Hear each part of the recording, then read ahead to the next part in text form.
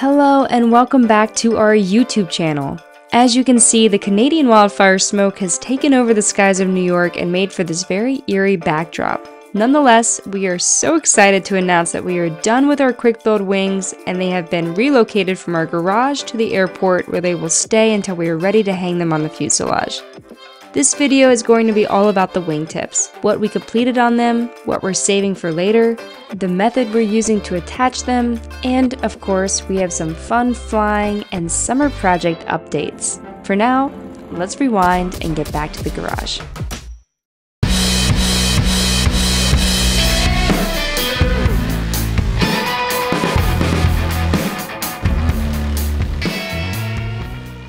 So we just want to finish the wingtips, and we've been putting it off because we don't want to mess up the fiberglass. We thought just quickly come out in the garage and do it, but no, we got to remove the arm of the autopilot servo so that we can get the aileron centering bracket back in before we can start the wingtip. This is how the wingtips come in the kit. After you center the aileron, you have to trim the edges to actually fit on the wing and around the aileron brackets.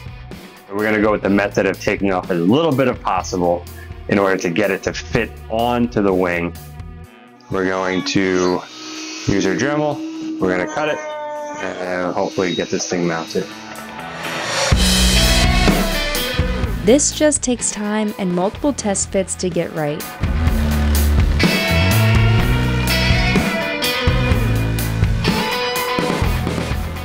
Keep in mind that the trailing edge will eventually also need to be cut to match the aileron, but for now, we focused on getting the fit just right before drilling into the fiberglass. We also paid special attention to the trailing edge of the wingtip, making sure that it was straight all the way down the wing. The second wingtip understandably went quicker than the first. Once Cliff notched out the edges for the aileron bracket and trimmed down the sides, it was time for the hard part, mounting it straight in all directions. This was the time-consuming part of adjusting, taping, checking, repeat. We tried using the strap method, however, with two people found it easier to just hold the pressure on to expand it out until it fit nicely. Again, no crooked trailing edges on our watch. Once we were satisfied with that, it was time to drill them all out and start prepping to attach the nut plates. Hi, hello. Okay, so we are doing something, again, really fun today. So, we're working on our wingtips, and we've already drilled them out to the proper size, but the fun part is little nut plate jig. I've been so excited to use it. I already did a few, so I'm going to point the camera down and show you how we use it.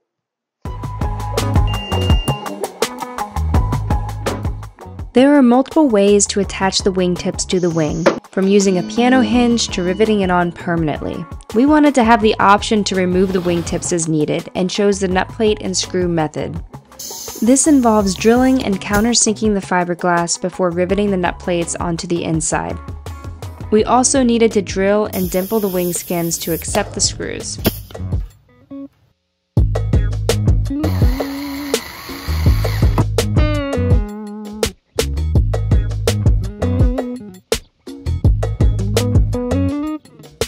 Final little piece is a wingtip rib.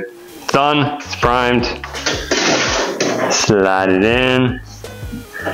We're gonna Cleco it, but we found that it was a little bit better on the other one to pop some rivets in first.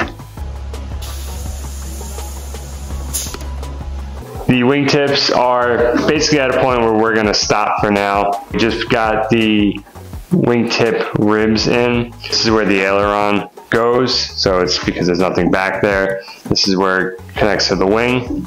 Some people flip these around. We just did it to the plans.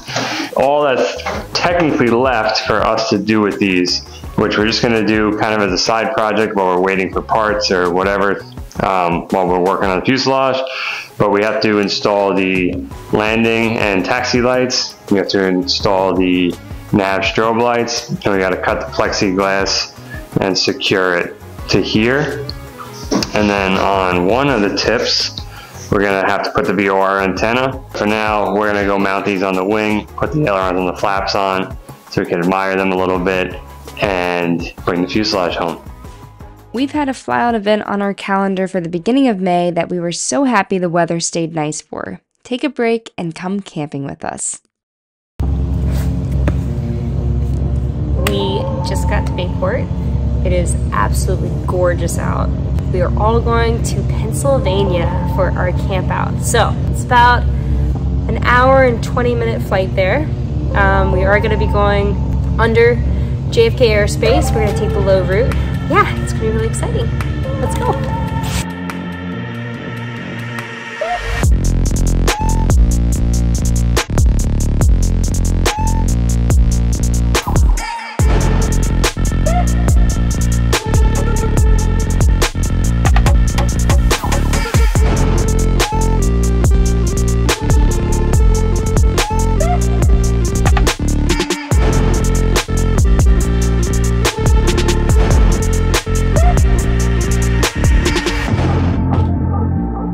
All in all, Bayport Aerodrome had 9 planes fly out and enjoy the weekend at Heritage Field.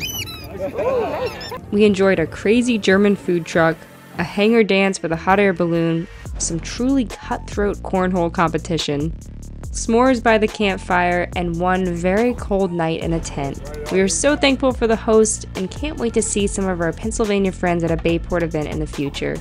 Whether we're flying or building, this is definitely what general aviation is all about.